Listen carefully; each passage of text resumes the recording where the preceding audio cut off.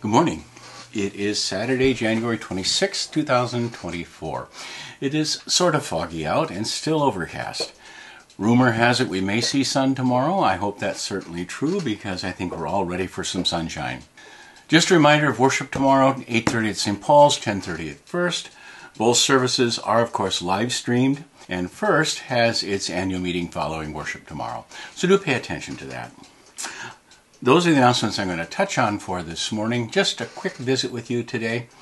I'm heading out to an all-day wrestling tournament down at Makokata Valley. My grandson, Gabriel Kummer, is wrestling for Starmont, and Gabe's had a pretty good year.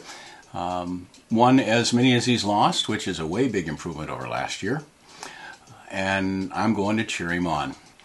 I enjoy watching Gabe wrestle. I never wrestled myself, but I enjoy watching him do the work, and he does a decent job. And of course, that's got me thinking about sports. Gabe also plays football. He plays football for Starmont, and Gabe is a lineman.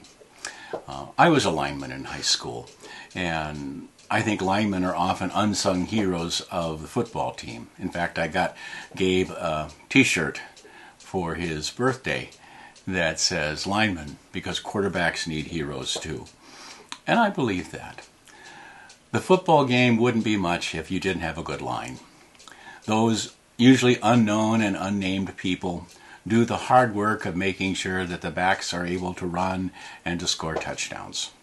Without the linemen, not much would happen. And that's the case for the vast majority of Christians as well. Most of us will never achieve any kind of acknowledgement or fame. Today is the feast day of St. Lydia, St. Dorcas, and St. Phoebe, and I've just exhausted my knowledge of who those people are. I'm sure with a little bit of research I can come up with some information about them, but for the vast majority of us who have served Christ over the years, even those who have been called saints, we remain anonymous. And that's perfectly fine. We serve Jesus not because we want notoriety or glory. We serve Jesus because he has loved us and redeemed us. We serve Jesus because of that love. We want to love him in return and demonstrate that love for the world around us. And so a vast majority of us do the simple background work of supporting the ministry and the mission of the church. It may be something as simple as teaching Sunday school or being the sexton at your local congregation. You might be a person who prays for the sick and the hospitalized. You might be that person who visits the neighbors who have lost a spouse or a child or a friend. It might be any number of things that you do that are hidden and unseen and yet are done for the love of Jesus. That's what the church is really all about.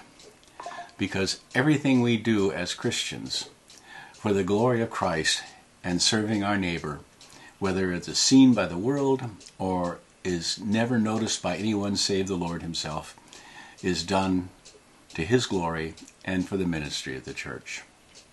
And so if you ever feel a little discouraged by all that you've done that may have not been noticed by the world around you, do remember that the Lord has seen, and he has noticed, and he rejoices and is glad that you have done what you could do, and that one day you will hear from him, "Well done, good and faithful servant."